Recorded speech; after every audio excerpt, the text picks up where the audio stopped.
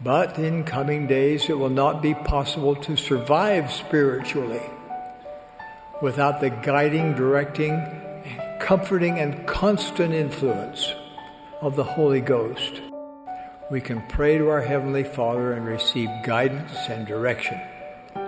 Be warned about dangers and distractions, and be enabled to accomplish things we simply could not do on our own. If we will truly receive the Holy Ghost and learn to discern and understand His promptings, we will be guided in matters large and small. Find a quiet place where you can regularly go. Humble yourself before God. Pour out your heart to your Heavenly Father.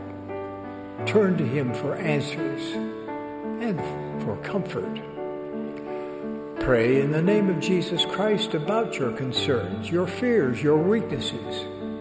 Yes, the very longings of your heart.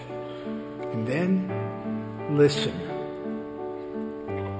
Write the thoughts that come to your mind. Record your feelings and follow through with actions that you are prompted to take.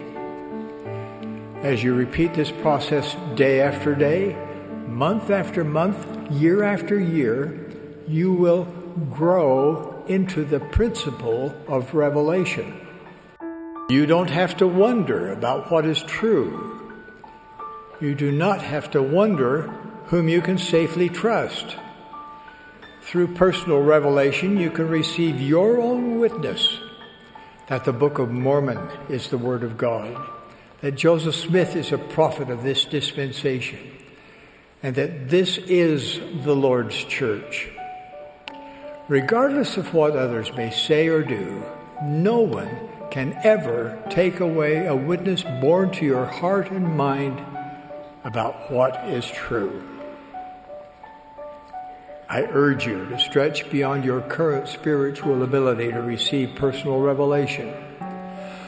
For the Lord has promised that if thou shalt seek, thou shalt receive revelation upon revelation, knowledge upon knowledge, that thou mayest know the mysteries and peaceable things, that which bringeth joy, that which bringeth life eternal.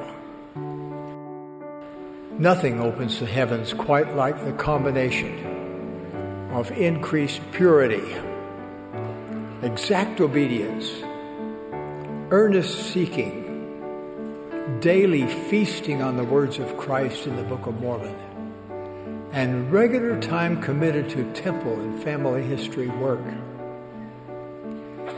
Well, to be sure, there may be times when you feel as though the heavens are closed. But I promise that as you continue to be obedient, expressing gratitude for every blessing the Lord gives you, and as you patiently honor the Lord's timetable, you will be given the knowledge and understanding you seek.